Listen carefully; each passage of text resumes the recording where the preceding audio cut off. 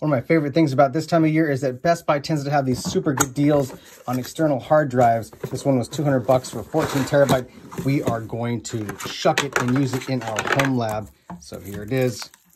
Let's open it up. All about the peel, baby.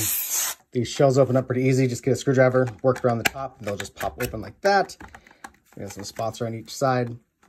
We don't care about damaging it too much because we're not going to use it again after that. Just whip around like so. That. And then we'll just slide right out. 14 terabyte Western Digital 140E DGZ. Not bad for 200 bucks. Comes out like this. Slide it out. There's one screw there to remove the controller board here. And there's screws inside there.